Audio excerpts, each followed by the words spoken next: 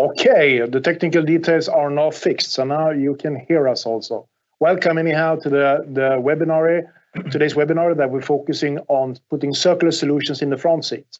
My name is Per Larssons, I'm head of sustainability for Ragn-Sells Group. And with me here in the studio in Sweden, I have Jorev Cohen, head of research and development at Easy Mining. We have 3 speakers externally in Denmark that we will come back to and introduce later on. The whole seminar will be held in English, and please put your questions to the speakers as they speak. We will take your questions in the end, where we have a small discussion with all the speakers. What we will do is that we present a solution that really can recirculate back resources that are critical, that we know that society will need going forward. At the same time, we'll also be able to secure how we can use the leftovers in order to produce concrete and replace and reduce the need of today's production. There are some questions that I definitely would like to have straightened out during this seminar, and one, of course, is how much of the sewage sludge that can be recirculated. I hope that we find the question on that one. And of course, also to understand how much carbon emissions that we can reduce by using all the resources. So I'm really looking forward by myself to understand what are the potential. Let's start with the global perspective. In 2015, we did sign the Paris Agreement, stating that we should stay below 2.0 degrees increase in temperature, down to 1.5 degrees. And I would say all up till 2019, the focus was just on energy and transports, meaning that we should change the way how we power our engines and how we are running our transport sector. The thing is that in 2019, Material Economics launched a report together and ahead of the COP conference in Madrid. And it was clarified that almost 50% of the carbon emissions are embedded in the material that we are producing. It is also in how we are producing food and using our forestry. So will not be enough just focusing on the energy sector. We need to make sure also that we create circular loops. That will be critical. I had the opportunity to be at the COP25 by myself and take part in the discussions. And in all the negotiation, of course, the discussion was about the carbon emissions. How can we reduce the energy and transportation? But when I listened to the ministers, when they were not negotiating, everybody talked about the need of creating circular loops. This seminar, we try to highlight that and exactly give examples how we can secure and create more circular loops. In Europe, we have the new Green Deal launched by the European Commission.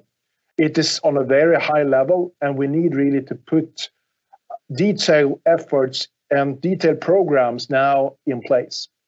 There's one thing that I would like to stress that is very important going forward. If we would like to create circular loops, is that we then replace today's basic principle, meaning that origin comes before quality. It means that if you mine, as an example, phosphorus today from Morocco, and then you have almost no problems to use it as a fertilizer within Europe. When it comes to recycled phosphorus from sludge, it is stopped. So the thing is that even if it's much higher quality, you're not able to use it. So if you recycle it from Europe, you need to export it out of Europe. And of course, that needs to be changed. In Sweden, at the same time, we have a strategy in place now, and it's really promising. It's both targeting the importance of creating circular resources and focusing on the resources.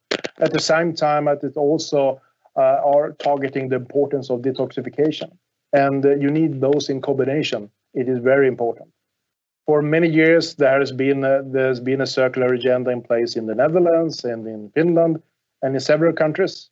But it's very important now that they join hands and go together, and that we now stop just talking on the high level. We need to do the concrete examples.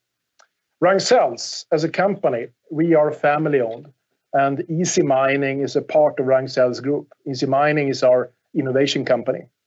When we started Ragn-Sells and our legacy comes from the late 1880s, when we were a transport company. We transported, in this case, with horse carriages. We transported latrines from the city of Stockholm out to the different farms outside of Stockholm. So already back then, we started with nutrient recovery or recirculating of nutrients.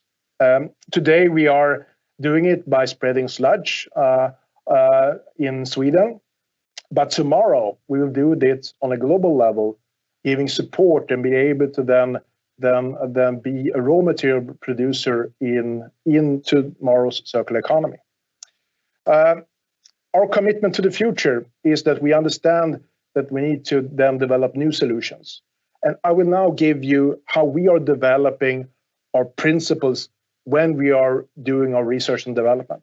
So please, if we can now share the three principles that are basic in how we are developing research and development. The first principle is that we should secure that every solution that we put in on the market should recirculate back as much resources as possible, meaning that we can reduce the need of virgin production somewhere else. Secondly, we need to make sure that we decontaminate, meaning that we then can take away unwanted substances as much as possible. And thirdly, of course, we need to make sure that we doesn't create new problems for future generations. You have the biodiversity here, you have the climate issue here, and you, of course, other environmental challenges. And one concrete example of this is how we have now are investing in another facility in Stockholm, where we will recirculate and extract different kinds of salts out of fly ash. Fly ash is today a problematic waste that are needed to be landfilled, but Easy Mining and Jorev has developed a solution where we can separate the salts and bring them back to the market.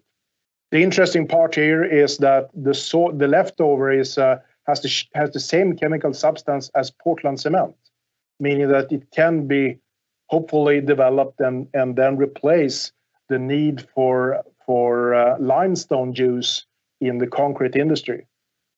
It will take 2 years before we have the first factory up and running, but then we will start producing. That's another process that we have developed. But today we will start focusing on the ash to phos process. Before I introduce the first speaker, I must say that I was very happy yesterday when I read the news about what Cementa and Heidelberg has said. They will now try to replace the way how they power their cement factory in Gotland. But the thing is that the energy production, just to switch the energy, will just reduce the carbon emissions by something like 30 or 40%. So in order to create and achieve the Paris Agreement, we need to make sure also that we change the processes. But it means that we need to also understand what we're putting in to the process, what material we're putting in it. So by that, I would like now to hand over to our first speaker. And this is now from Biofos in Copenhagen. It's Dines Thorberg. I was very pleased to be able to visit you in Copenhagen for 2 years ago, and I did see a fantastic plant, and I know that you have some great stories to tell us now about how you are working. And you are the Denmark's largest wastewater company.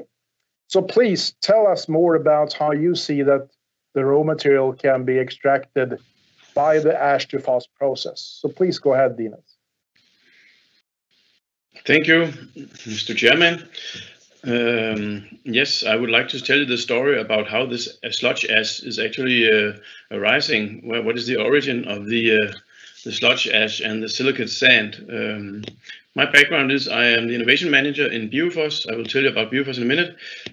My own background, I am a chemical engineer and also been working with wastewater in a PhD study, control. many years ago.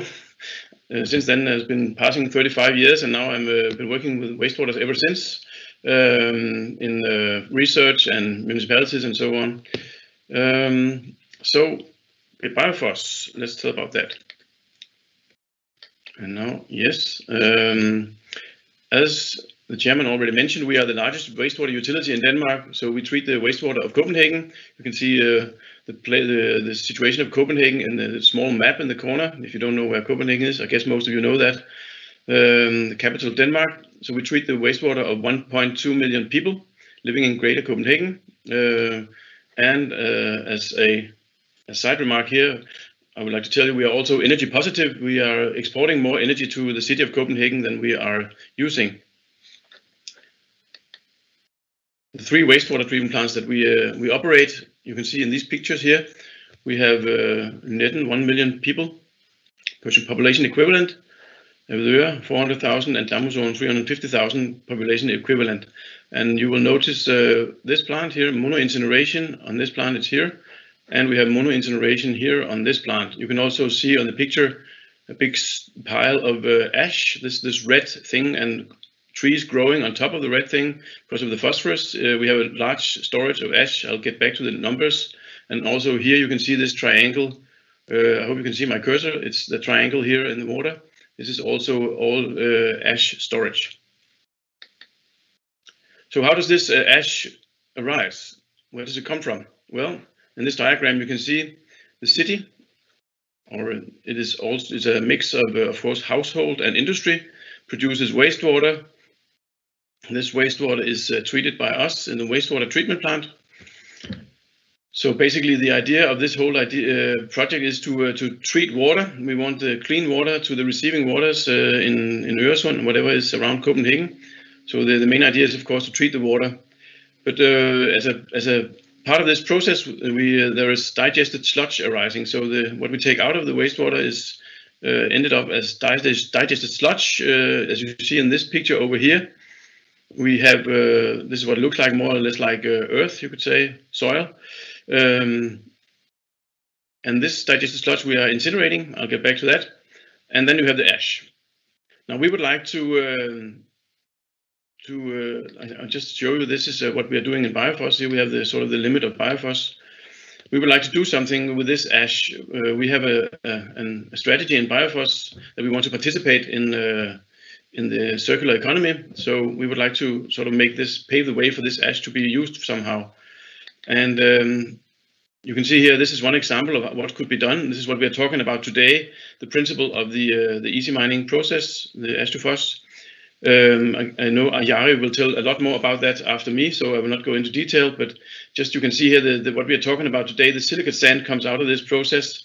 If we go back to the wastewater stream, it's actually because in the wastewater there is sand, because we are also flushing roads. You could say the rainwater from the roads, and when we wash our potatoes in the kitchen, we also get sand into the wastewater. So there's a lot of rising sand and from different sources, and that ends up here as silica sand. And of course, the really valuable thing that we want to recover from this ash is the phosphorus. There's about 10% phosphorus in this ash. The sludge disposal in Europe, the options are these here. Mainly, you can either landfill the sludge from the wastewater treatment plant, you can use it on farmland, or you can dry it and use it as fuel in concrete production. This is already happening in some places. The bad thing is that the phosphorus is not recovered if you just use the sludge directly in concrete or cement production. You can co-incinerate with other types of waste, or you can mono-incinerate it. I've written here on-site, that's what we are doing. You can also mono-incinerate in a sort of centralized way like they do in Holland. I will just show you this graph here of the way that different countries in Europe are treating or handling their sludge. It's a bit old figure, but I don't think it has changed so much. It's from 2010. In the bottom here, you have the countries, and you can see the amount of dry matter, tons of dry matter per year. For the different countries, of course, Germany is by far the largest producer of sludge, and you can see that about half of this, the blue color, it means incineration. So about half of the sludge in Germany is incinerated. Mostly, as I understand it, is as co-incineration, which is going to change because of your changing laws. And as you see, a lot of applications to land, the red ones are quite common in UK and in Italy, in Spain and France have quite large amount of sludge going to farmland. So, but also some countries are totally incinerating already. If you look at Switzerland, no, not sorry, Holland is incinerating all their sludge. So it's a very varied picture today, but I think it's going to be more and more towards handling the sludge with incineration because of the micropollutants and so on. We have to treat that in some way in the microplastics. We are going more towards the incineration route. Here you have a look at the incineration plant at Lynetten, our largest treatment plant. This was during construction some years ago. It's about almost 10 years ago. This was constructed. You can see into this hall of the flue gas treatment. And the process is that you start with the digested sludge. This is actually already dewatered in decanter centrifuges. We have a pre-drying going from this sludge, which is probably about 25% dry matter, going up to 35 or 33% dry matter in the sludge. Then it's ready to put into the oven or the furnace, whatever you want to call it. So we are incinerating the sludge here. There's a lot of heat coming out. I will show you the heat balance just for show you the energy in a minute. The most important is the electrostatic precipitator. This is where we use electricity to sort of catch the ash, the fly ash, come out here. So this is where the sludge ash is actually coming out of this one. We also have a backhouse filter, somehow a back filter, taking out the rest of the ashes, mostly containing mercury and other heavy metals.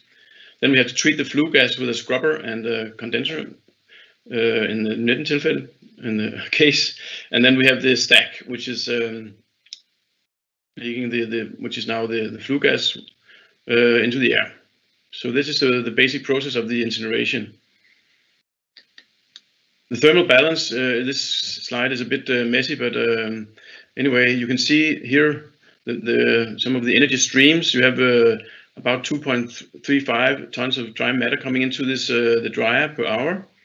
When that's the maximum load, which we are mostly using in Lynetten. When you calculate the energy content, basically what is the organic content calculated in megawatts is about 5. This will be dried to 33%. And this is an average number. The heat for this drying is coming from the incineration. We some hot oil. So we are more or less wasting 1.2 megawatt here by this steam from the drying. This is going back to the wastewater stream. But we are also preheating incineration. A boiler for the hot oil. I'm sorry, I think I was shortly out. I hope you see my slides by now. I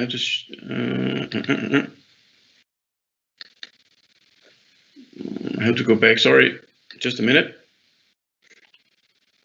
I believe that you now. Sometimes there is a problem with my Wi-Fi in where I am. So sorry. I hope you see the right picture now. Back to the my presentation. You have this hot water going back to the dryer. You have also some still 3.6 megawatt going down here, which 1.9 megawatt is going to district heating. We also condense the heat from the water. Yeah, I hope you're still with me. I see I have some problems with my network. The point is on this slide is that we are actually exporting a lot of heat to the Copenhagen district heating system.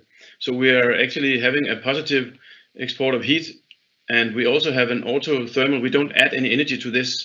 So drying the sludge to 33% will give us an autothermal process, not only autothermal, but actually with a surplus of energy. So I think this is interesting for maybe some people, some of you who are looking at incineration in different countries. You can get back to Rampel. They have been participating in this design of the system, the energy. Okay, something about the ash from the incineration. You can see something about the amounts here. You can also see the ash lying in the background. This is our storage, or the landfill. The two plants are producing 5,000 and 3,000 tons of ash per year, totally 8,000. We calculate there's about 760 tons of phosphorus in this ash every year. We have been storing it for several years, so we have a landfill which contains about 350,000 tons of ashes, and we have estimated there's about 18,000 tons of phosphorus in this. So this is actually this could also be recovered from the landfill. Not only the running production, but also the landfill could be interesting for what we are talking about today. The ash composition, just I will immediately apologize that some of the headlines are in Danish, but I think you can understand most of it. This is just to tell you a little about the composition of the heavy metals that you see over here. I think for any German participant, it's easy to understand this. The point in this slide is that we have this the standards for sludge. If you want to put sludge on farmland, you have these limits for the different heavy metals, at least in Denmark. And what you see here is that mostly, if you look at the maximum values, the ash is actually complying with these limits mostly. So we could in principle put the ash on farmland as sludge, as fertilizer. We're not doing it. We also see that the chromium here is surpassing in the maximum values. We also have a zinc that's going up, so it's not totally clear. But so we don't want to put this on farmland. Also, the farmers are a bit skeptic about the fertilizing value of this ash. The phosphorus is pretty slow, so we have to think about how you do it anyway. But I know that it's happening in some countries. They're thinking about it in Poland and in other places, and also England actually. I will just end my presentation with this, telling you about we have what I call historic products that we have been using the ash in production. Rockwool has been using about a third of our ashes for some years to put into Rockwool insulation bats. It's quite good for this product, but of course the phosphorus also ends up inside these Rockwool bats, and then we have lost the phosphorus. So we will probably not continue with this. And we also have tested some use of ashes in some of these concrete products. I think I'll just add that I didn't say that on the slide. I wanted to say that we have been working a lot together with Easy Mining. Jari will tell you in a minute about this process. The way we have been working together, we have provided Easy Mining with some ashes from Biofos. It was a pretty difficult process. That's another story. But the thing is, we have not made a contract with Easy Mining. We are in the process now of actually having a tendering process with our ashes. So anybody can actually come with a bid on our ashes if they want to do something with it. I think I will end my presentation here. So I think it was really interesting. What I take from the presentation was that you said that 10%, almost 10% of today's of the content of the ashes today are phosphorus. 5%, if I calculate correctly, in the old landfills. So you have been better in securing that the phosphorus are not let out in the Baltic. Is that correct? Yeah. Yeah, maybe Dines should answer this question. I guess you have implemented the phosphorus removal more efficient in recent years. Yeah, the point is that the landfill is containing sludge both from before we put phosphorus demands and after. So we have a mix of low containing ashes and high containing ashes, you could say, which in a given average maybe 5%. So what I calculate anyhow is that in Denmark we have a man-made mine that now start to produce at least five times as much phosphorus in the future as the only mine operating now in Europe, in Siilinjärvi, northern Finland. So the potential is that we can create mining in the future, and hopefully not just from your facilities in Copenhagen. By the way, we have 10 people from 10 countries watching our presentation here now. The interest is not just from Denmark, not just from Sweden, not just from Germany. All 10 countries are all represented here. The next speaker is Dr. Yarib Cohen from Easy Mining, here directly live from the studio. And Easy Mining is our innovation company that are developing solutions for nutrient recovery, not just phosphorus. I talked about potassium earlier with the new facility we're now building here in Stockholm. And then, of course, we have nitrogen. But we're now focusing on the ash to phos process. So please, Yarib, go ahead with your presentation. Thank you very much. As Per introduced me, I'm working as a head of research and development at Easy Mining. My background is that I have a long experience in chemistry, more than 20 years about phosphorus chemistry. And here in Easy Mining, we have been developing several processes for treating ashes, but also wastewater with a focus on nutrient recycling. I would like to first thank Dines for the nice presentation, showing the way from sewage sludge into ash. And I will now go through the ash to phos process and explain how we go from ash and produce this silica sand, which we will talk about later on, and the use of it in possible uses in as a cement replacement. First, Easy Mining is the innovation company of Ragn-Sells, and Ragn-Sells is a family-owned company working with handling waste. In the total group, we handle about 5 million tons of waste per year, and Ragn-Sells is also the largest actor in Sweden handling sewage sludge. And as Per mentioned, we have now big plans in going into to be a big player in the circular economy. And you can see here in the picture the first big investment in circular economy, the ash to salt plant with a capacity of over 100,000 tons fly ash per year, which is now being built north of Stockholm. In Easy Mining, we work with development of the processes from the lab through piloting, and have also an engineering department. So we will go the whole way until building full-scale plant and supporting them. And the processes that we work with are ash to phos, which I will talk in this presentation about. We have also a process for production of ammonium phosphate, clean map in an energy efficient way. We have a process for recovering nitrogen. It's a new innovation, which we have received an EU Life fund for that. And also in this project, we will cooperate with the Biophos, and we'll have a demo unit installed in Copenhagen next year. And the ash to salt process, which is the full-scale plant is being built right now. So if we go over now to talk about how do we convert sludge ash into recover the phosphorus and the silica sand, I will go over to this, and I will start by just giving some background. Why is it important to recover phosphorus? In Europe, we are totally dependent on import of phosphorus. There is only a single mine in Finland that provides about 10% of the phosphorus. So 90% of the phosphorus is imported into Europe from outside of Europe. And there are three main problems associated with that.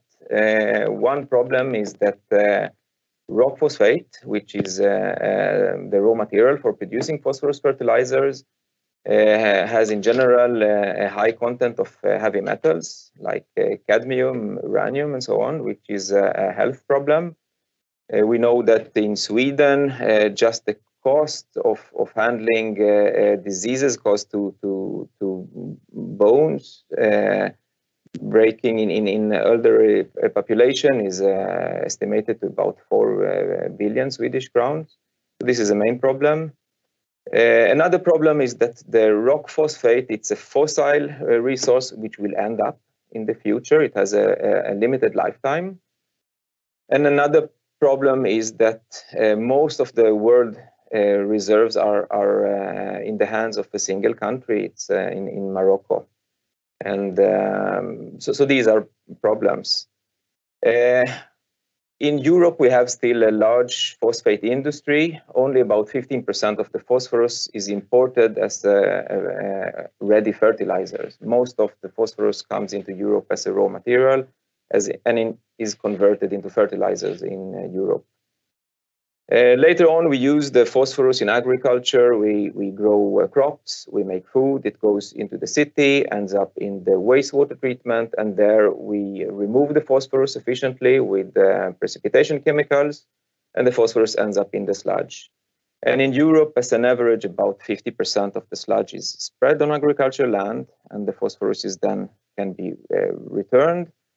But if we look at the rest of the 50%, then about 27% of that is not defined in the statistics and is probably used for different other applications, and 25% is being incinerated. And when the sludge is incinerated, the ash is in generally landfilled today, as for instance, as Dines showed us in the previous presentation. So our ambition is to instead of disposing the ash, when the sludge is incinerated, to take the ash and to treat it and to extract the phosphorus, so we get the recycling of phosphorus in society. Then several countries have actually have seen that phosphorus is very important. For Europe, it is actually listed as a critical raw material in Europe. And some countries like Germany have already taken political decision to enforce a mandatory phosphorus recovery. And in Germany, wastewater treatment plants that are larger than 50,000 person equivalents are not allowed to spread sludge in agriculture, but they also have a requirement to recover phosphorus. And if you incinerate the phosphorus, it's 80% of the phosphorus from the ash should be recovered. Switzerland have similar political mandatory phosphorus recovery, and Austria is coming after. And we believe that more countries in Europe will follow this trend. The ash to phos process, we take the ash, it's a wet chemical process, we dissolve it in acid. The main input chemicals are acid and lime. We remove the heavy metals for disposal. We can recover the iron and aluminium that are present in the ash and to reuse them as precipitation chemicals in wastewater treatment plants. And of course, we get the clean phosphorus that can be recycled in agriculture. And we get also a byproduct, the sand that Dines talked about, it ends up in the sludge. We do not dissolve it in the acid, and then we get a residue, which we call silica sand, which we will talk later on today about. The recovery rate for phosphorus is high, more than 90%. Aluminium is also generally high, 60 to 80%. Recovery for iron is lower if we focus on phosphorus only, then it's about 10 to 20%. And the recovery rate for calcium is high, above 90%. The main advantage of the ash to phos process is that we have a detoxification process that, independent on the quality of the incoming ash, we get a very, very high pure premium recovered phosphorus. And in this slides here, you can see the reduction in heavy metal content, and you can see that many of the heavy metals we reduced to 99%. So actually the recovered phosphorus is the cleanest phosphorus product available today in the market. So it's not only recycled, it's also very, very high quality. And this is a major benefit when recycling phosphorus from ash. During the incineration process, you remove all the nanoplastic, organic contaminants, and so on. And then in the ash treatment process, we remove the heavy metal. So we get a very, very clean recovered phosphorus product. So from the process, we get phosphorus in form of precipitated calcium phosphate of a very, very high quality. And this can actually be used as a raw material for both fertilizers and also for feed phosphates. It's qualified for the feed quality. And it can actually be used by any existing process to convert to any existing end product. So it's a very versatile product. We also recover the iron in form of iron chloride, ferric chloride that we can reuse in wastewater treatment and get a loop for the iron. And the same goes for the aluminium. We can recover aluminium as either coagulant or as zeolite for detergents or as aluminium hydroxide for different industrial applications. The heavy metal we remove as a sludge for disposal, and then we get about 50% of the ash becomes a silica sand, which we will focus now in this webinar about the possible uses of the silica sand. Here I just would like to show you some picture from the pilot. You can see the white material on the filter, on the belt filter, is the recovered phosphorus. You can see that it's a very white, pure, clean. Dines have showed you a picture of the ash, which has a reddish color, and you can see that it's very, very clean coming up out from this process. And then, of course, the silica sand is, you can see here on the picture to the left. And what we will talk today is about the possibilities of using it as raw material in concrete production. As Dines mentioned, we have made tests with the ash from Biophos. It took some time to export it to Sweden, but we have made tests with the fresh ash, but also made tests with the ash from the landfill that you can see here on the picture, and we can see that it works. We can process both fresh ash and also ash coming from the landfill. Now we are in the process of the permit application for ash to phos plant in the south of Sweden, in Helsingborg. We are actually looking there at the Kemira site in Helsingborg. You can see on this short movie here, there is an existing building. It's an existing factory that we are putting in the ash to phos process in this existing building. The building is much larger than is needed actually, but for the process. But since it exists there, and you can see in the building, we have also the transporter for the ash. We can use some infrastructure in this site. And now we are in the process of the permit application is being applied, and we are waiting for get the permit for this site.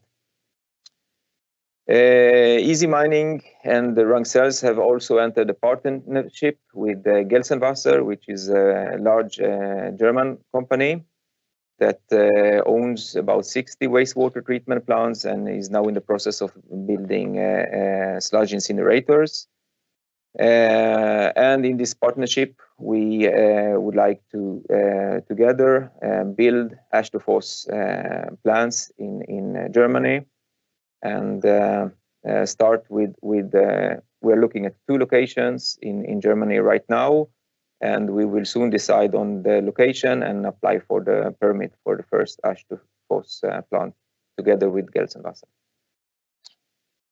And this is just a little bit about the timeline and the roll-up of the ash to phos process. As I mentioned, we are now in the permit application for the Helsingborg plant, and then we look at about 30,000 tons ash per year. And we are also looking at another ash to phos in Germany with about the same capacity. We look at the Bitterfeld site in Germany and also in another site in Germany. And then, of course, we intend to expand the production 2026, we believe we will have another 60,000 ton plant ongoing.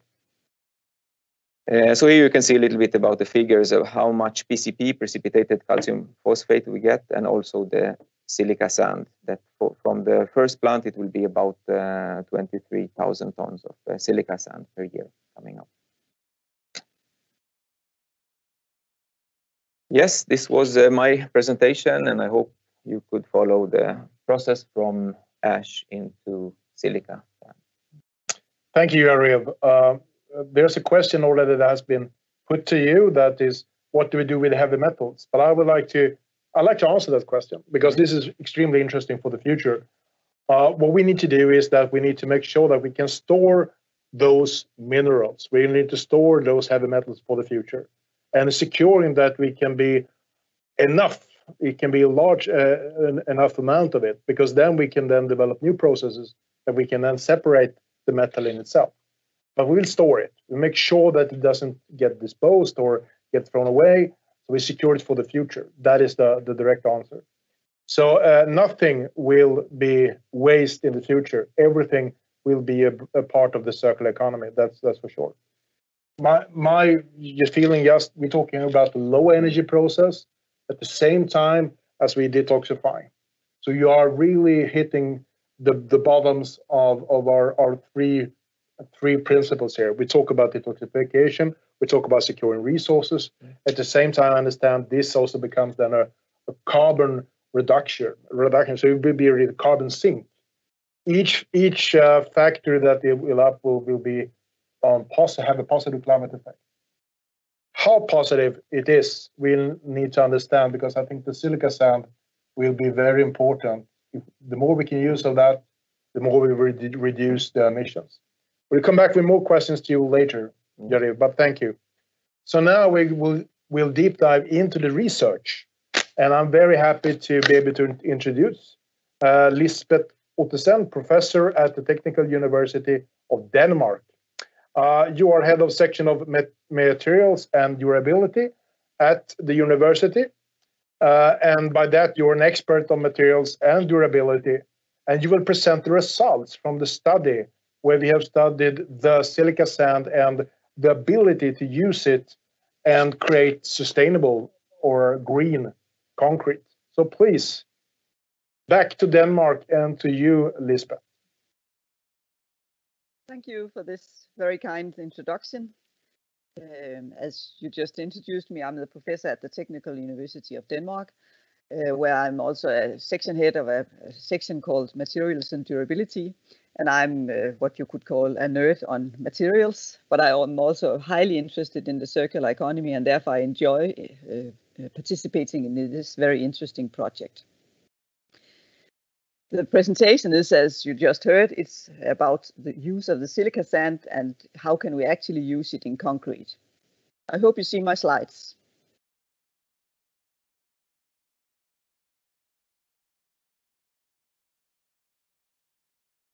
You know now, because you just saw it from Jari, that this is how the silica sand looks.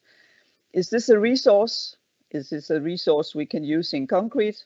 Well, let's see if we can answer or partly answer this question in this presentation. This is concrete as we know it. Actually, maybe you know already, but I'd like to stress that concrete is actually the second most consumed material in the world. We use 3 tons per year for every person in the world. It is really major amounts of concrete that we use. Actually, concrete is used twice as much as all other construction materials combined. So it is really an important material in the construction industry, and we use, as I said, so much of it. And since we're using so much concrete, we also, well, most of it is based on natural resources. The production is based on natural resources. It's also vast amounts of natural resources that we use in the concrete production. And therefore, when we look into circular economy, it would be really nice and it would be very beneficial to environment and maybe also to the economy if we can use more secondary resources in the production. And there's also this with concrete that an important part of the concrete is cement. And the cement production is responsible for 5 to 8% of the anthropogenic CO2 emissions worldwide. And a lot of this, you cannot even avoid it because it's in the production. It's because you burn or you heat up calcium carbonates, and the carbonates goes to the air. And this is a part of the process which you cannot avoid. So cement, there is a major CO2 emission from the cement production. And then I just wanted to stress that basic concrete, it's a mix of stone, sand, water, and cement, because I'm going to use this in the next part of the presentation. This is what it is. Actually, it seems very simple. As I said, these basic components, and you mix it, and then you get this hardened concrete. But of course, there's a lot more into it. So let's dive into it. This presentation will have two parts. First, we'll evaluate how the silica sand, well, here I've termed it SSA, but it is a silica sand from the easy mining process, can be used as sand replacement. And this is focusing on resource savings. And then also, can it be used actually as cement replacement? And this would be targeting both resource savings and CO2 emission savings. So at first, we go to the sand replacement. This is how it looks if you go to the microscope and look into the silica sand. We can see that we have these, well, the silica particles, the quartz particles are the white light particles. So we have a lot of it. That's why we call it the silica sand. And then we also have what gives a nice reddish color. It's the iron precipitates. And you can also see them easily here in the particles. So this is actually how it looks. It's not totally red. It's not all particles which are red, but it's a fraction like this, fractionation like this. So aggregates, it's sand and coarse stone and stone particles in the concrete. And it's very important because in the concrete, it is the skeleton. You could call it the skeleton. And you need a very good packing in order to have a good concrete. And here to the left, I've tried to show you what a good packing means. It means that you have a lot of different sizes of the particles. So you have little voids, little left for the cement and air voids in the concrete, which is the white here. A poor packing means that we need a lot of cement, and it also means that we have a lot of possibilities to have air voids in the concrete. So when you want to optimize your concrete, you always go for a good packing. And of course, it's well known what is a good packing. What does it mean? What's grain size distribution do we need if we want that one? And therefore, you always, if you want to go into your new aggregates, you need to see what is the grain size distribution. And it is what I've shown over here on the graph, where you can see I have it's like you normally do. I accumulate the weight on the y-axis, and on the x-axis I have the grain sizes in millimeters. And this one is the grain size distribution of silica sand. And the sand, which is very good and often mixed into concrete, has this light gray grain size distribution. And we can see that it is actually quite different. But if we mix 10%, which we try in this investigation here, if we mix 10% of the silica sand into the normal sand, then you will have a grain size distribution just like the dotted line here. And I would say that this looks very nice. So it might be very useful. I think we will get a very good packing from this, or we will get a very good packing from this. We cannot replace all the sand because you can see the silica sand has far too much of the fine fraction in it to have a good packing as shown here. But when we mix it, we have a good and promising curve. So we casted concrete with 10% of replacement of the sand with silica sand. And we use a reference recipe from a European standard to our investigation. And I'd say that we also try to mix just 10% of replacement of the mixture of the silica sand into the mixture, but you could not cast it. It was simply too dry, so we needed to do something. And why was it too dry? It might be for two reasons. We know for sure that the silica sand sort of took the water from the mixing process. So maybe it's porous. There's a lot of papers claiming that sewage sludge as particles are porous, and I guess that would also go for the silica sand. And when I showed you the photo before, we could also see that there's a major surface area because the particles, I can go back and show you again. Here you can see these. You can imagine here that there is a major surface area here, and this surface area takes a layer of water before you have moisture into your mixture. So therefore it was too dry. It cannot be mixed if you just take the recipe from the standard and mix and replace 10%. It's simply not possible. So therefore you need to add extra water, and this is what I've shown in this table. That we have here a 10% replacement with extra water. I have the number, it's 50 grams extra compared to 225, what is in the reference. You don't just add extra water to concrete. It's not that simple, because when you add extra water, then you change the water to cement ratio. And if you're working with concrete, you know that we always talk about the water to cement ratio. How much water is there compared to cement by mass? And this is a major important factor, because it simply is determining the strength of the concrete. So if we add extra water, we'll get a weaker concrete. All other things the same. But it's not so easy if you have porous particles, or if you have these particles with a high surface area, actually to know how much of the water do you need to calculate into the water to cement ratio. So it's not a one-to-one, and this is an issue which is, well, we have it here with the silica sand, but it's an issue if you want to use recycled concrete aggregate sand. It's the same issue. So it's an issue that we are researching a lot into in other areas as well, but it's not a very easy task, even though it could seem from the very beginning. So it means that it's that we need to learn how to calculate the water to cement ratio in porous sands like this one. But as I said, we casted it. You can see it here. It is actually still not very smooth. It's not very nice looking, and it has.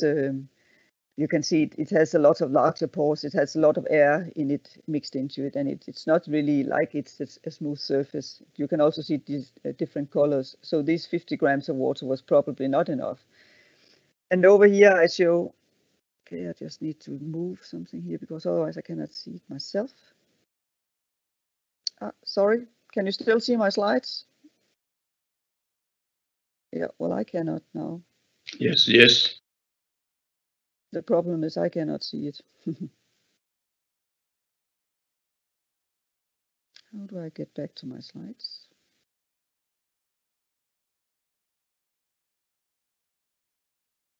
Any suggestions? I think you can choose in the bottom, maybe the two Teams windows. Mm-hmm. Oh, sorry for this. I have no idea.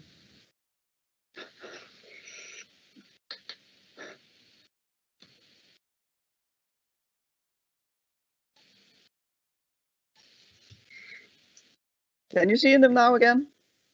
Yeah, they come now. That's very good. Okay, there's now? something in front of my graph over here, so I don't see it very clearly actually. And that's the pity. I want to move this one. Now it goes.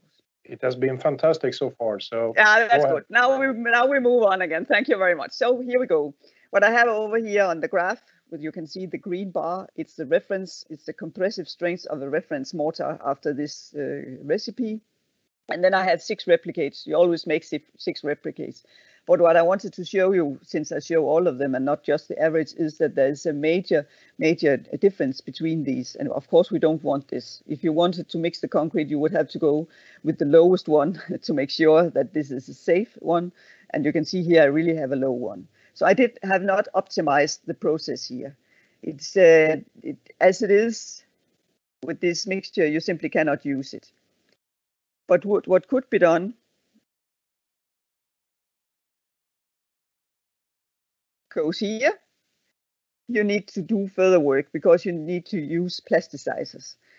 So it means if you use a plasticizer, you can use less water, but still have the same workability. That means that you can cast it even though you have less water than I have added here. So I would suggest that this would be the next research. In this project, we tested if it could be used as a one-to-one to sand. It cannot. We need to use the plasticizer, and this is the next step. I'm quite certain that this can be done with the plasticizers. This is what concrete industry always do.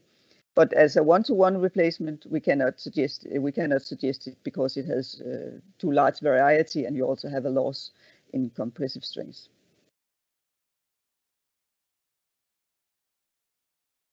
So let's go and see what about the cement replacement. Well, here I will say that at first that we have these results, we built them on top of something else. No, now it happened again. The slides disappeared to me. I just do it again. What I did before.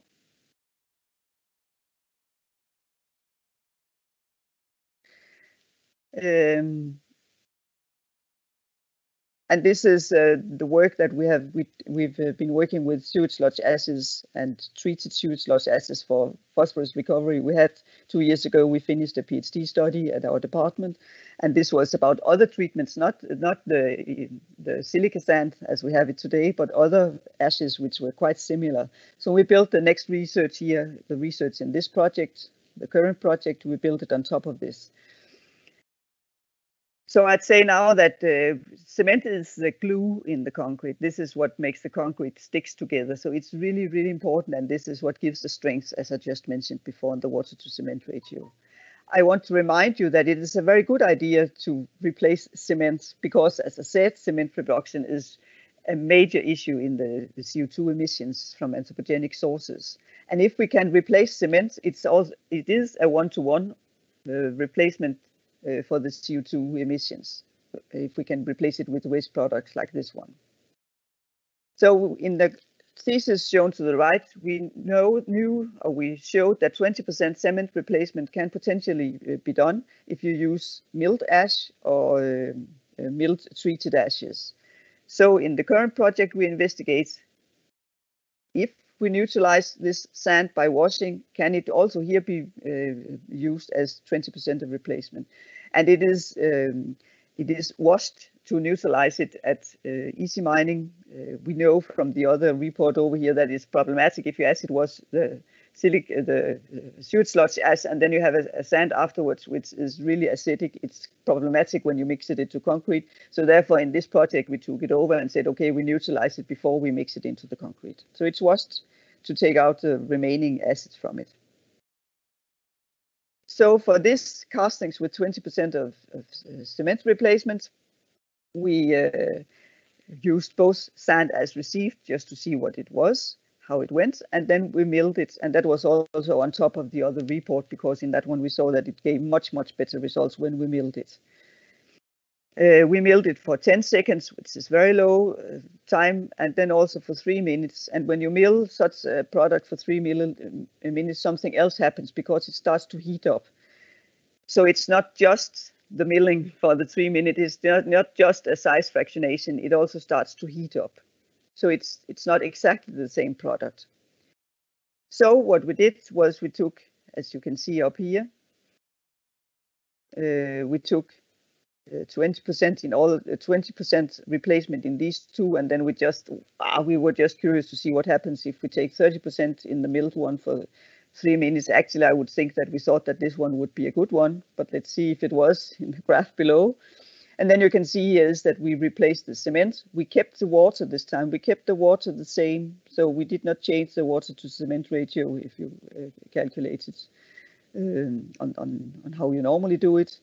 And then we replaced some silica sand, and then here's a mistake, because of course we replaced it with sand, so it's not 1,350 here, it's decreased here in these. But never mind, you can look at this one and see, no, sorry, we took the same part of sand. We're talking about cement replacement. We used the same amount of sand, and now it's not silica sand, sorry.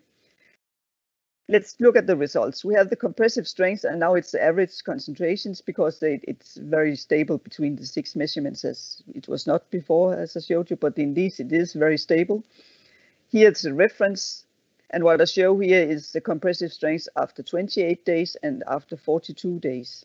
And the reason why I do this is that normally you talk about compressive strength after 28 days, because at this point this is standardized to talk about it after 28 days, but you will always gain a bit more strength after 42 days.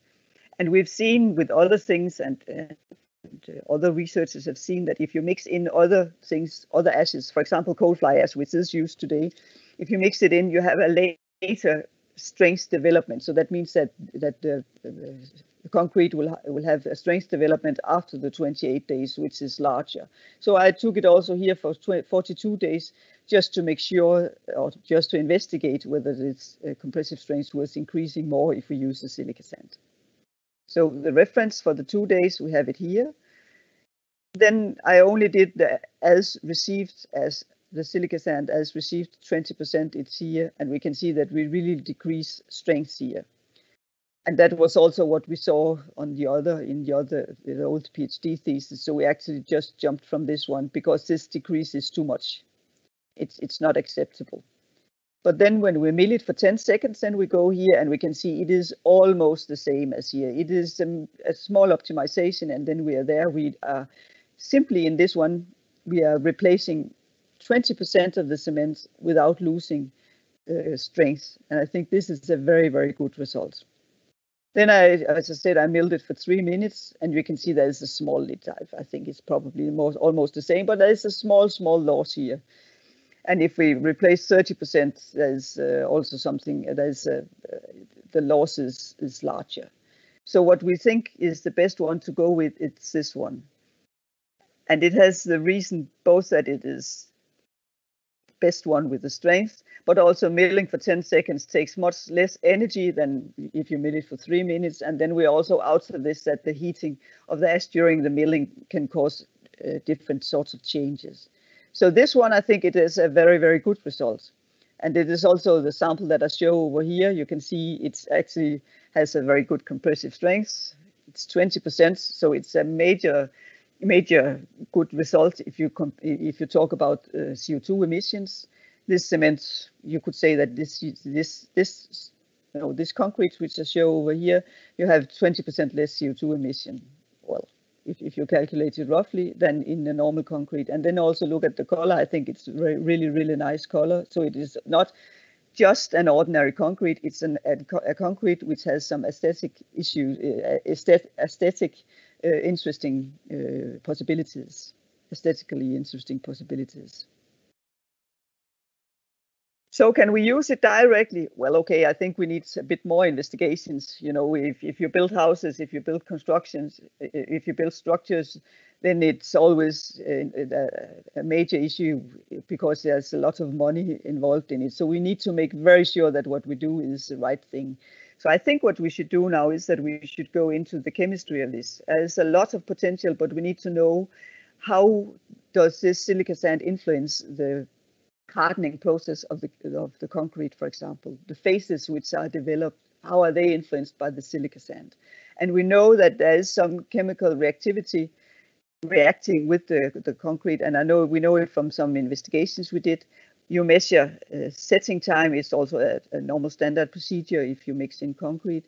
It is, you could say, this is a measure. You have a needle which is just penetrating your just casted concrete, and then at a certain time the needle will start not to go to the bottom of the concrete anymore, and then this is what this curve shows. This is for the normal concrete, or for the reference sample. We can see that it starts to harden here after maybe 300 minutes. And then we can see if we put in, this is silica sand, this is not milled with silica sand, it's delayed, and it's even more delayed. The process of hardening is even more delayed if we mix in milled silica sand. So this shows us that there is some chemical reaction. It's not something that we are scared of. It just needs that there's something we need to understand. Sometimes you need, actually, you mix in chemicals into the concrete because you want a slower hardening, or you want a longer time before the cement hardens. That's, for example, if you transport it long in the trucks where you have your cement. So it's not something that we're scared of. It's just something we need to understand it. And then there's this one, which I think is really, really interesting. And we also need to go more into details with that one, because porcelainic activity, it's also it's a chemical reactivity of the positive chemical reactivity of here it's the silica sand, And if we are below this blue line here, there is a positive chemical reaction. It's a pozzolanic activity, we call it. And we can actually see that this is the sewage sludge as received. And here we have the silica sand. It's just 2 batches we got. It's called A and 2A. So it's just 2 different batches of silica sand. And we can see that it seems like it's getting a pozzolanic activity. And this is also very interesting, and it is something we need to understand better. This is very promising in relation to using it as cement replacement, because it shows that it might not only be filling in the voids, it is actually chemically reacting, which we would like. And then there's something which, this is the photo of the silica sand when we receive it. And I think there's really something we should go into here, because you can see it has really big lumps and it's lumped together. It's small particles, they are really hard. And actually some of them, they use a hammer and a chisel and break it. And then they mill it in a hand miller to get the fine powder, to loosen it, you could say. And they do this. But I think maybe we could use this process, because this hardening process that is happening there already when it's washed and dried, it might be very useful also in concrete, or actually also for other purposes. So I think I suggest that we get to understand, what are these lumps? What is it that is getting, why do we get this hardening? What is it that is causing this? This is also a major interesting, both from research perspective, but I guess also for the use of the products. So I have some concluding remarks here. Well, use of silica sand as direct sand replacement in concrete, it requires optimization, and it is on the workability. I showed you we cannot cast it if we just replace it one-to-one. But it is, we did not test it. It's not a part of this project, but use of plasticizer, I feel certain that this can help us, and that we will be able to make a recipe where we can use it as sand, but we need some extra innovation on that part. When we use it as sand replacement, it is a replacement of natural resources. Then if we go to this one, where we use it as cement replacement, it's not only saving of natural resources, it's also saving of CO2 emissions, less CO2 emissions from the cement production. And here we see that after milling, we have very good mechanical properties, and that we have, with 20% of replacement, I would say we have the same compressive strength, and this is a very, very good result. And we need to understand better the influence on the different cement phases, but it is the next step, and I think this result shows that this one is actually worth going for. And then I say for both, I think this last one is also quite important, that we get this aesthetically nice color. You can see that this is a sort of a, well, it's a red concrete, but it comes from a green source. And in Denmark, we have a lot of good discussions had over the years with architects who are really, really eager to get this concrete into their products. So it could also be, but that's what we will hear about next. Could there be actually a request for such concrete? Thank you.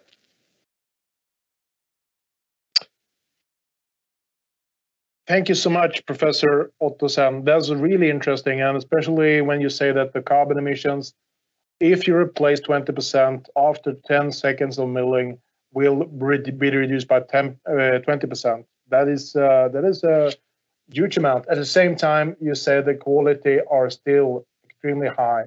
That's very important. We'll come back with the questions from all of you are listening and seeing the webinar, because there's many that are putting questions out. So please stay to the end, and then we'll come back and answer your questions. We have the last external speaker presenting, also again from Denmark. I think that you in Denmark, you are the specialist in this field. We have not been that good in Sweden, I believe. So I appreciate that we have Katrin Orland-Led from Rambo that will talk about the market potential and the market analysis, especially the interest for using low carbon emissions concrete. And so please go ahead, Katrin. I would like to hear about the market. What does the market say about the potential? Thank you very much. So I work in Rambo and in the water and wastewater treatment department in Denmark. And Ragn-Sells is a global engineering consulting company, and as he said, I will present the market analysis. To start off, I'll very briefly tell some of the background for this project. And phosphorus is a crucial element for all life forms, and every cell of every living organism contains phosphorus, and there is no alternative to phosphorus since it's irreplaceable. It is especially important since it's very limited resource and we may run out of it globally in less than 100 years if we do not change our uses or start recycling it. Also, the majority of global resources are concentrated in a few countries, like 71% are actually under the control of Morocco and Western Sahara, and European Union is highly dependent on phosphorus imports, with only 10% coming from a domestic mine located in Finland. Without phosphorus, we cannot keep up life as we know it right now, and we cannot produce nearly as much crops as we do without fertilizers from phosphorus. It might mean that we might only be able to sustain 2 to 4 billion people worldwide without phosphorus. It is therefore important that we start recycling it. And this is also one of the reasons why EU included rock phosphate in 2014 and phosphorus in 2017 on their critical war materials list. And phosphorus is found primarily in waste streams such as manure, wastewater, and meat and bone meal. And phosphorus is removed primarily in waste streams such as to avoid eutrophication in wastewater, and it therefore ends up in the sewage sludge.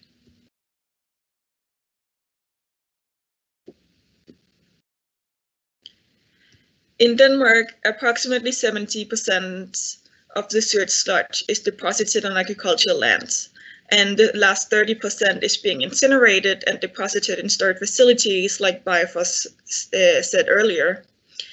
However, Denmark is among the few countries in Europe that still allow sewage sludge being deposited on agricultural land. Many countries have already prohibited this or will prohibit it in the near future, including demanding incineration and recovery of phosphorus in sewage sludge. Some few countries that was mentioned earlier as well by Jerry was Germany, Netherlands, Switzerland, Austria, and Sweden. So in Germany, it's prohibited since 2018 to use sewage sludge from bigger treatment plants as fertilizers. And within the next 5 to 14 years, phosphorus must be extracted from the sewage sludge. In Netherlands, it's been nearly impossible to use sewage sludge in fertilizers since 1995. And the majority of their sewage sludge is incinerated in either Netherlands or Germany. In Switzerland, it's been prohibited since 2006. To use sewage sludge as fertilizer, all the sewage sludge must be incinerated and the phosphorus must be extracted with a grace period of 10 years. In Austria, it's been prohibited in 3 regions, and 75% of the sewage sludge is incinerated, and in 2017 they proposed to prohibit it in the entire country. And Sweden is currently proposing a law similar to Germany, but it's still under development. So the major goal of this market analysis are to investigate which type of concrete products that potentially can be produced, which market is ready for this sustainable concrete, and potential future collaboration opportunities. And to reach this goal, we, for example, answered the following questions. What type of concrete products can be produced if silicate sand replaces cement? What quality requirements does the concrete industry use or market have? For example, quality, color, sustainability, etc. And what market do we have for the silicate sand products? For example, private people and companies, concrete companies, building, water, and architects.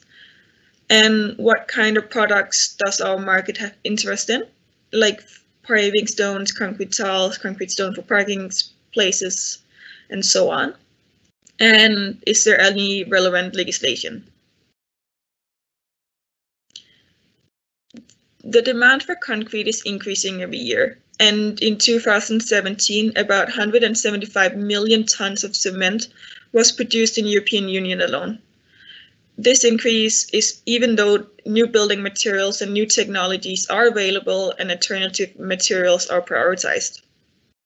These technologies are, for example, getting better at minimizing the amount of cement and concrete needed in constructions, and sometimes even substituting concrete with alternative materials. Companies and clients are prioritizing sustainable solutions to decrease their CO2 emissions because they want to be more sustainable and climate friendly. Decreasing the CO2 emissions in concrete is especially important since the global concrete production is responsible for over 8% of the overall CO2 emissions. Nevertheless, many are still not prioritizing sustainability, though the demand for sustainable solutions and prioritization of the environment and climate is rapidly increasing.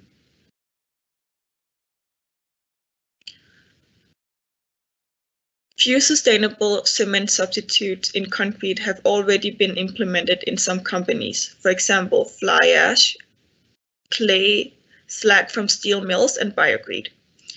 Currently, the concrete industry is highly dependent on fly ash to reduce CO2 emissions and improve the concrete quality. But Denmark and many other countries in the world are drastically decreasing or completely stopping coal combustion due to severe climate impacts. Because of this decreasing amount of fly ash, the demand for other sustainable alternatives are even more important and is increasing. And because of this increasing demands for sustainable concrete, the Innovation Fund in Denmark funded a 4-year project called Green Concrete 2 to create the basis for a green transition of cement and concrete production in Denmark. This project finished in February 2019, and also various companies and other actors in the Danish concrete and construction market has joined together to reduce CO2 emissions by 50% before 2030 without compromising the quality. And the name of this initiative is Bæredygtig Beton Initiative, which is Sustainable Concrete Initiative, and it promotes sustainable solutions and create research projects and current research projects to collect all sustainable solutions in one place and show them to interested parties. This makes it easier and more convenient for everyone to investigate what sustainable solution best fits them and their goals, and is also added more focus on the green transition. They have also prepared a roadmap to help reach their 2030 goal, but they're still far from reaching their goal, especially when fly ash is being phased out. CO2 emissions is not the only factor impacting the climate. Various experts recommend implementing embodied carbon and life cycle assessment. Embodied carbon is the carbon footprint of a material and considers many greenhouse gases are released throughout the supply chain and is often measured from cradle to factory gate or cradle to site of use. Life cycle assessment is assessing the environmental impacts associated with all the stages of the life cycle of a product, which is from production to end of life.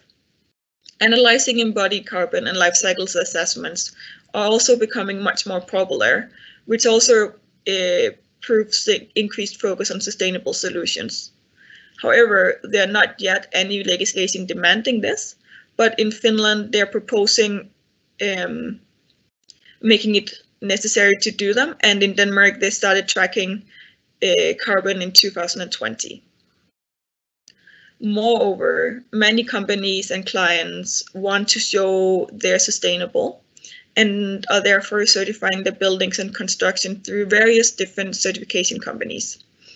Each of them certification companies are prioritizing slightly different parameters when certifying a sustainable construction. An example is DDNB, and they're different from many of the others because they focus equally on 3 different sustainability dimensions, which are social, environmental, and economical aspects.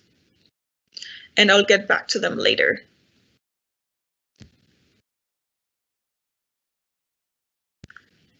For the market size, in 2015 in Europe, 11.5 million tons dry sewage sludge matter was produced, and it's expected that in 2020 it will reach 13 million tons dry sewage sludge matter in Europe.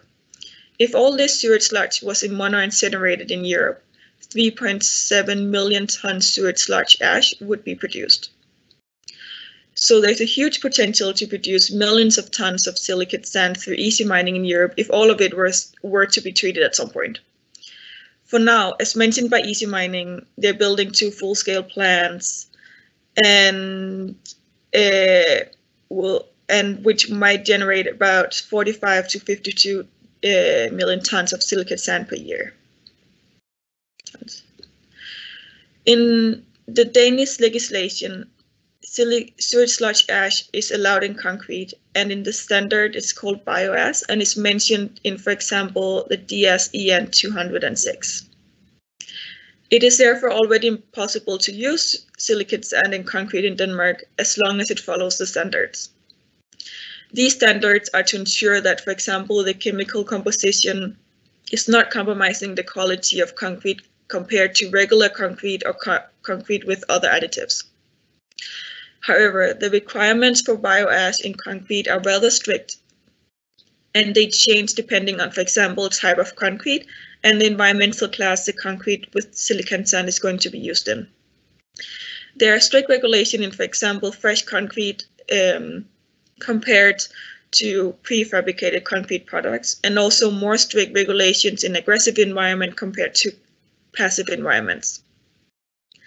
Therefore, the possibility of using silicate sand in concrete depends a lot on environmental class, type of concrete, but also company-specific requirements. Even though the regulations can be rather strict, there are many benefits using silicate sand as cement replacement in concrete. For example, it can drastically decrease CO2 emissions. In fact, replacing 1 ton of cement with silicate sand can decrease the CO2 emissions by approximately 1 ton of CO2. Furthermore, it can also reduce depletion of resources, for example, the resources used to produce cement. It can also save valuable areas by avoid landfilling the silicate sand and mining resources for cement production. It also contributes to reduce contamination of the environment because sewage sludge will not be used directly as fertilizer or be landfilled. Therefore, the heavy metals are extracted and deposited the best way possible, and no over-fertilization will occur. It also contributes to circular economy by recycling all the sewage sludge ash through the easy mining process. And lastly, it also contributes to recycling limited resources through urban mining, such as phosphorus, iron, and aluminium. It is therefore extremely beneficial for the environment using silicate sand as cement replacement in concrete, especially if you want to make the world more sustainable. All of these environmental benefits are also the reasons why silicate sand will significantly increase the certification scoring in building certifications. One of these certifications is DDNB, which I mentioned earlier as well. And DDNB prioritized equally the environmental, economical, and social aspect, and using silicate sand in concrete will, for example, increase the scoring on multiple parameters in the DDNB certification, such as environment, circular economy, and innovation.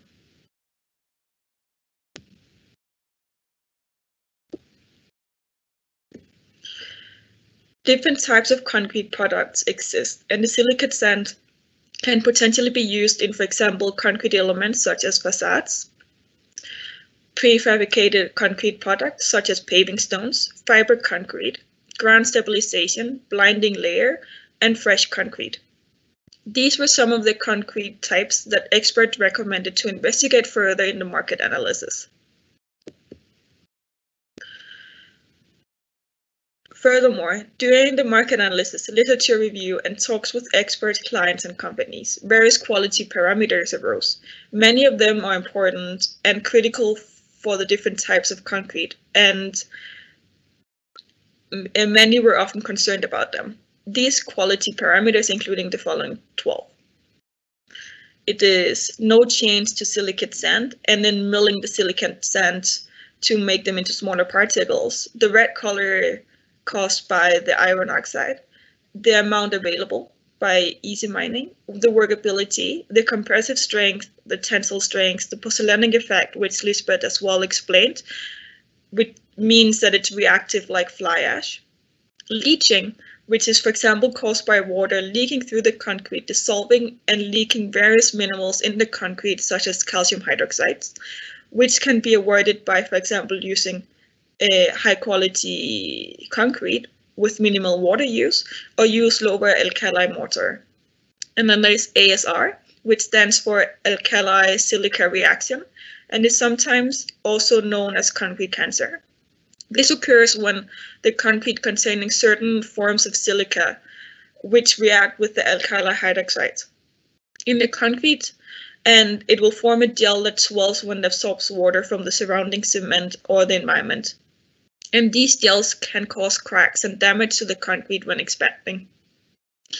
Then there's potential profit for the silicate sand and how strict the standards are.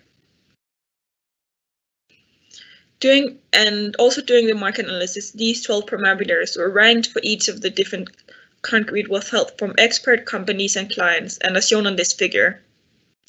However, these are only estimates, since the various parameters might change depending on, for example, the environmental class and company-specific requirements. This figure shows that the type of concrete with the biggest potentials are paving stone, ground stabilization, blinding layer, fiber concrete, facades, but it depends on the silicate sand which parameter it exceeds and which one it doesn't meet. To take a closer look on only the critical parameters, the red blocks from the previous figures, for the different type of concrete, it shows which concrete the silicate sand can be used in, depending on the test results. And this can help narrow down the field even further when we perform further testings. Therefore, further testing is recommended to narrow down the field to find the most potential market and potential collaboration partners.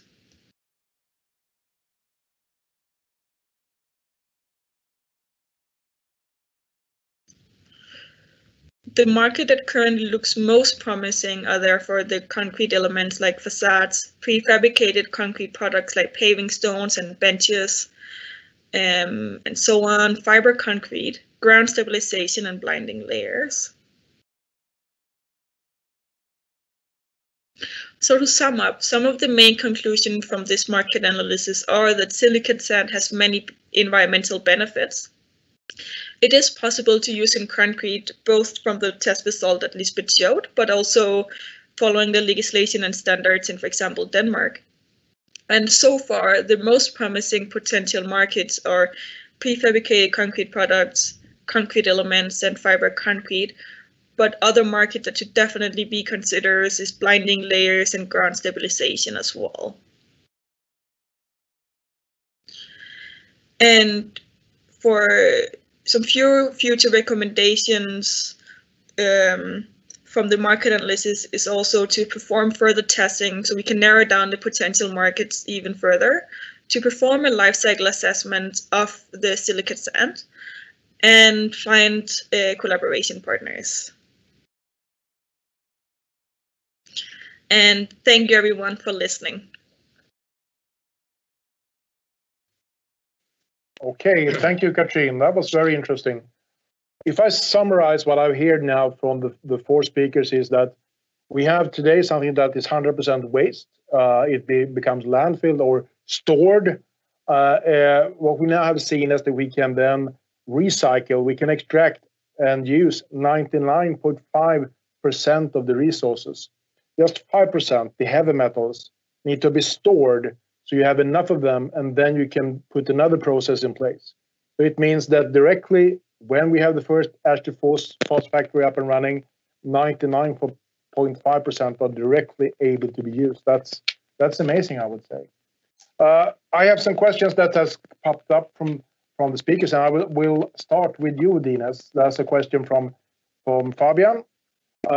It's about laughing gas emissions. So the question is, the ammonia incineration process that you are using in Denmark and at your wastewater facilities, can you elaborate on that one? How much laughing gas emissions are there?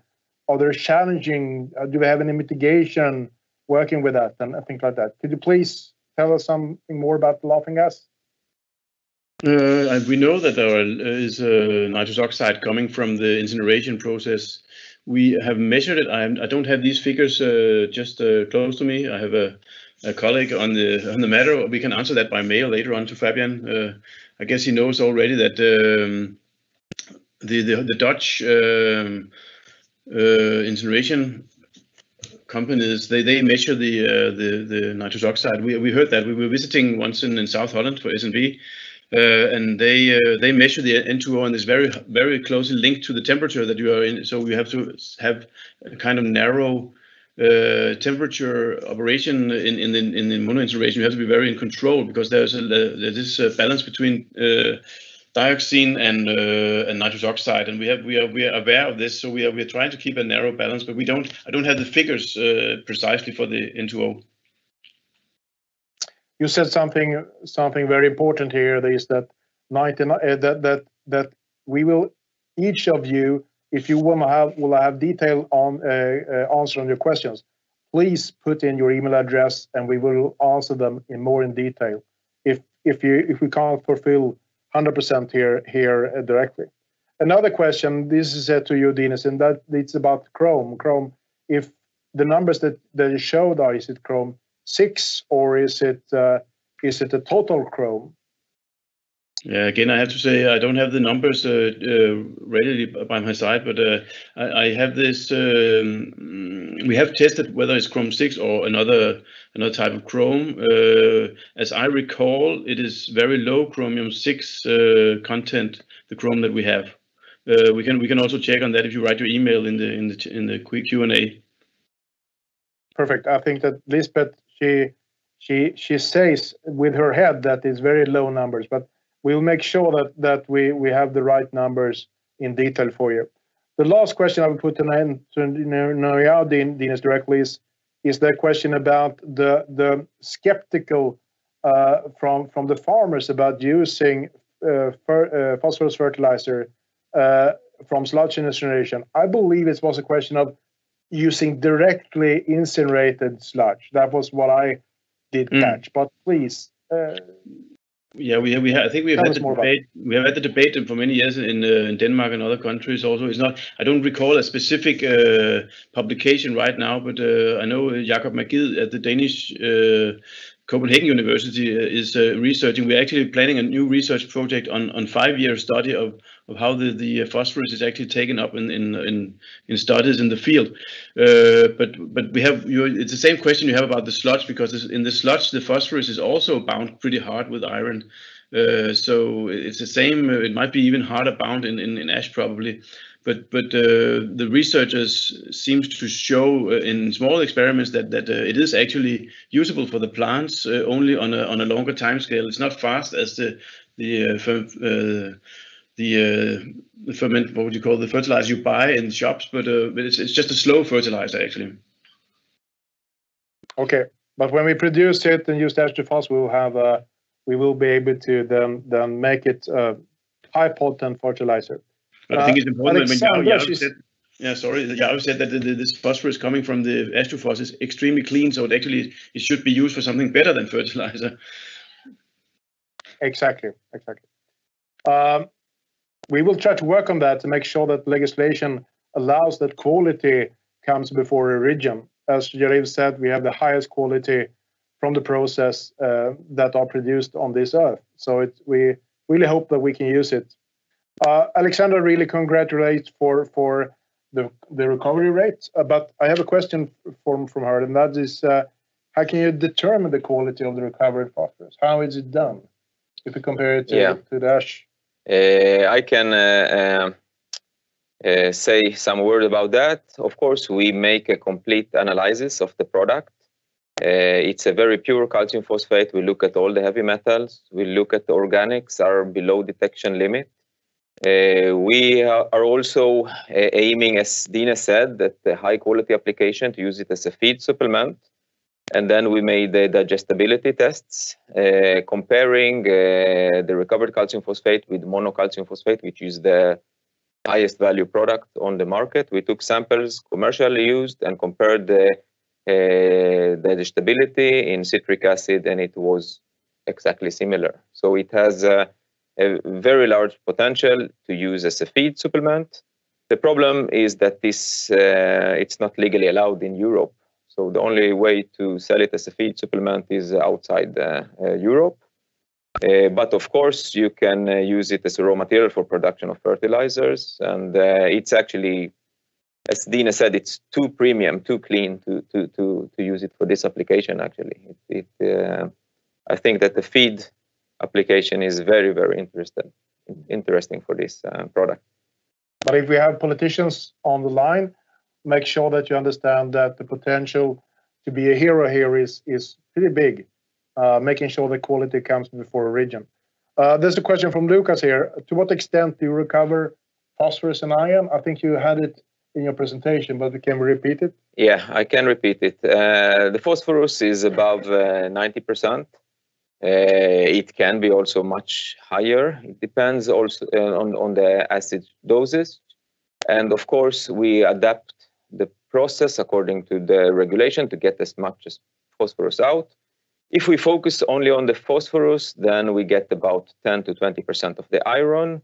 We know that we can extract more iron if we would like to do that, but then it will require more acid. So if we optimize the process according to the phosphorus, it's about 10 to 20% of the iron that we extract. Mm-hmm.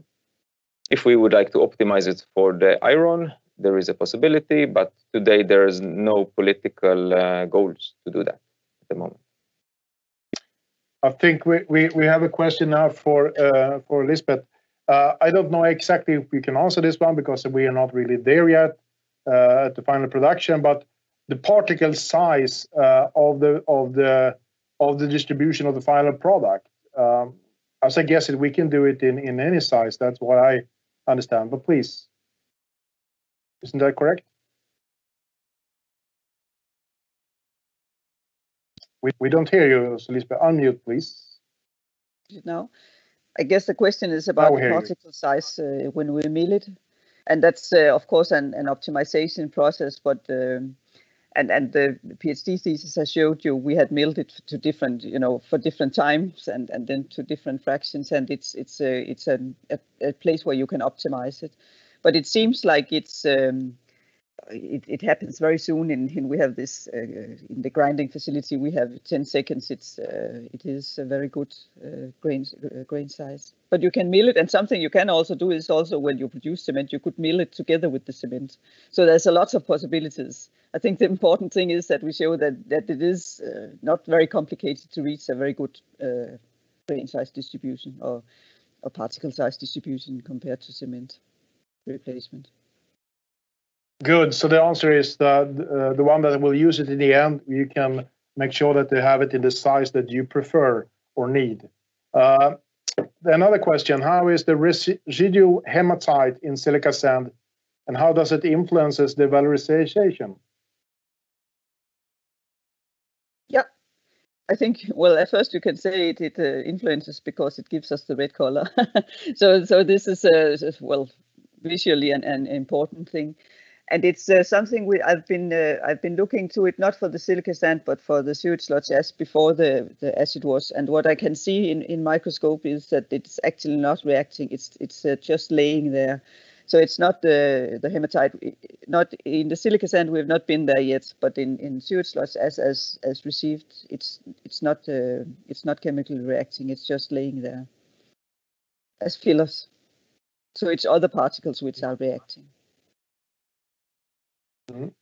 I have some more questions for you, Jari, and that is, of course, about if you compare the end product with the market price, is possible to put on the market?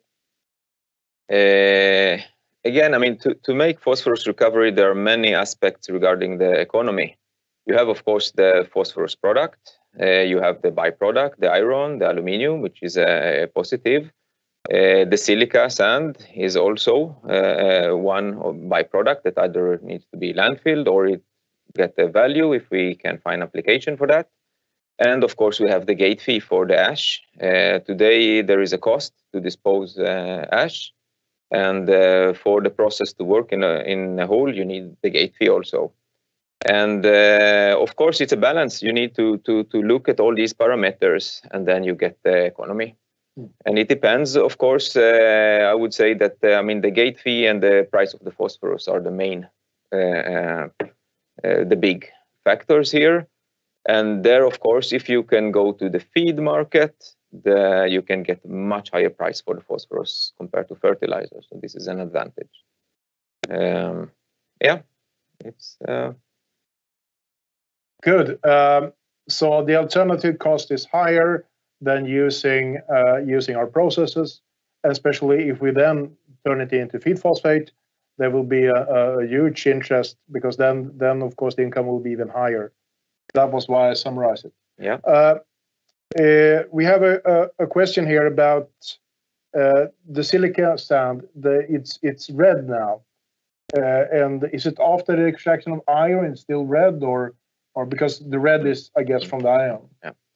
And then, as I said, if we optimize the process with only focus on phosphorus, then we dissolve only 10 to 20% of the iron. Then we have a red silica sand.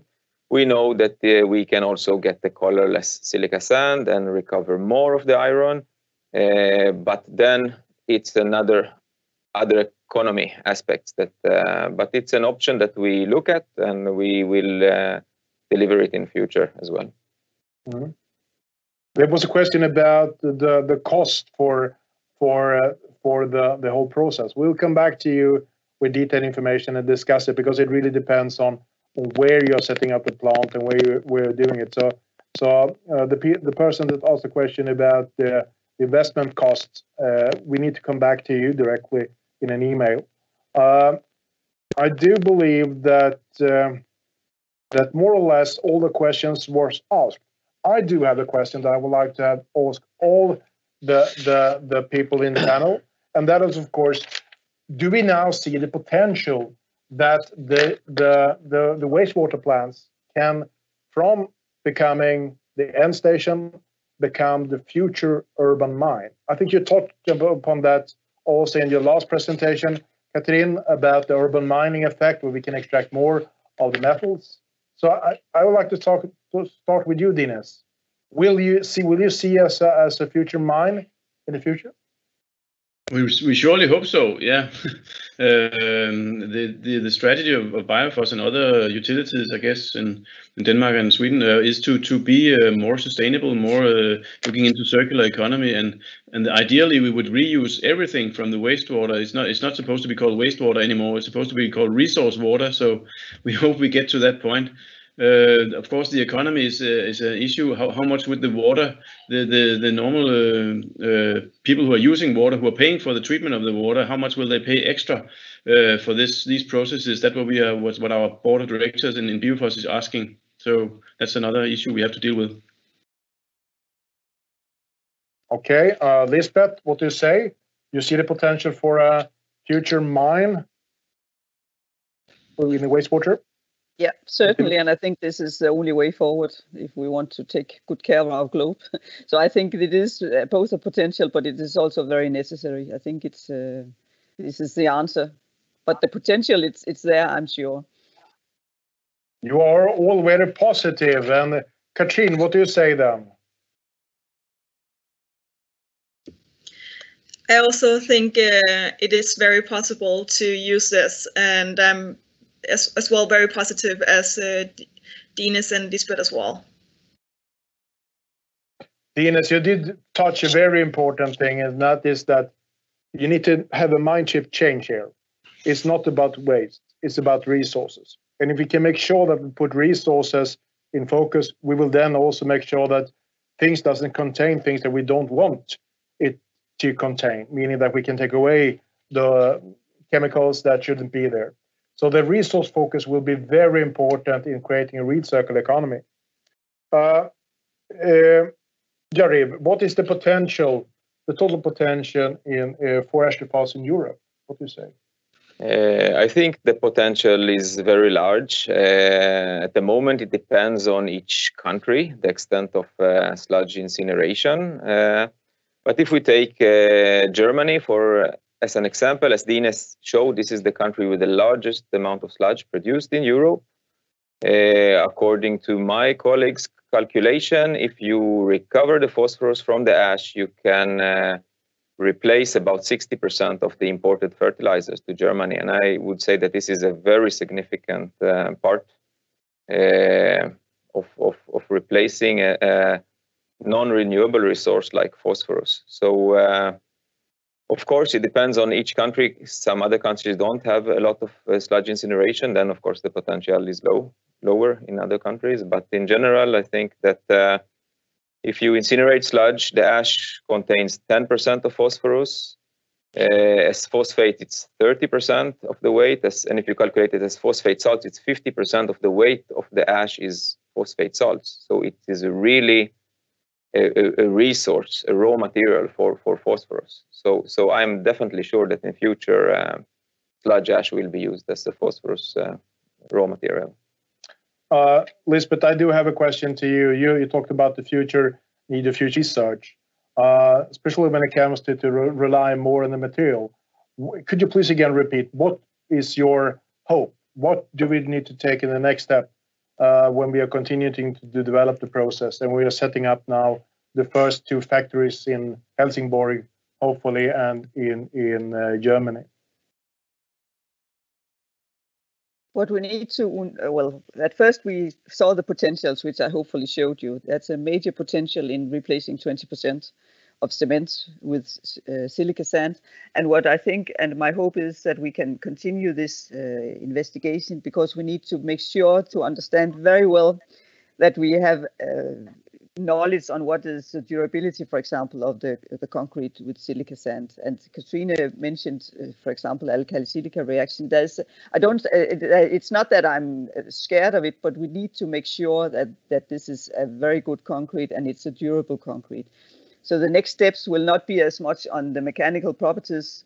It will be on the durability and the long-term issues, because durability is also an issue in the circular economy. If we cannot have the concrete lasting as long as we wish for, then we need to replace it, and then we are not that good off. So the next, and I'm sure I feel certain that it is, and have seen nothing which worries me, but we need to make sure that it is a durable concrete.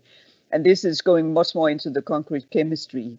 Right now it have been mechanical properties, but we need to go into the chemistry as well. And I opened the window to show that something is happening there, and we need to understand it. And then I think the road is there on the developments. I do have one question for you again, and that is the silica sand that we now talked about. You compare it to the virgin version, the climate difference. Do we have are there any differences? Are there any challenges?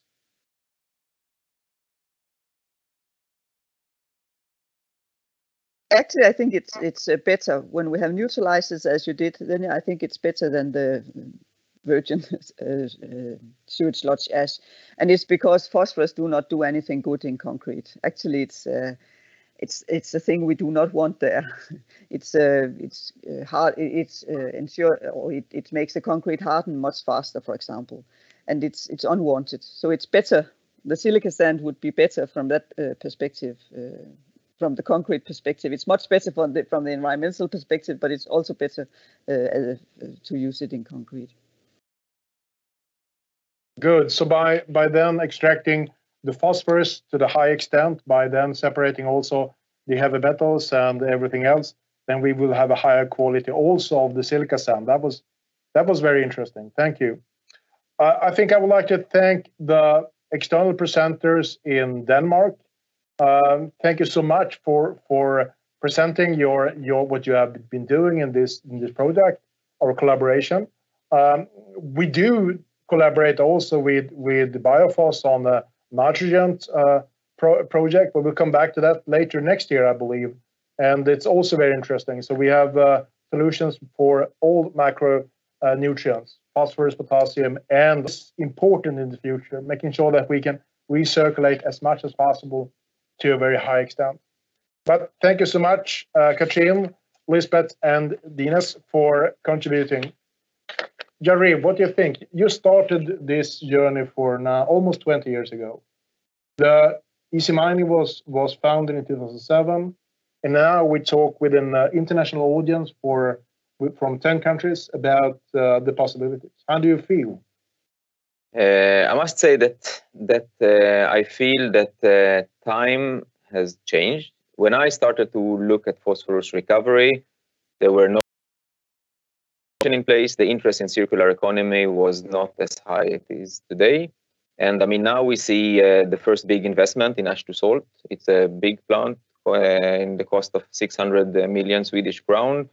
It's a very large investment in the circular economy. And there is a more and more countries making legislation, and the opinion is towards this. And this, of course, is a great feeling that society goes in this direction.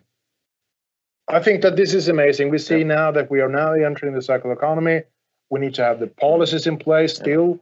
We have invested in this now for a very long time. And the good thing is now that you, as a potential user of this, the question is, who will be first out?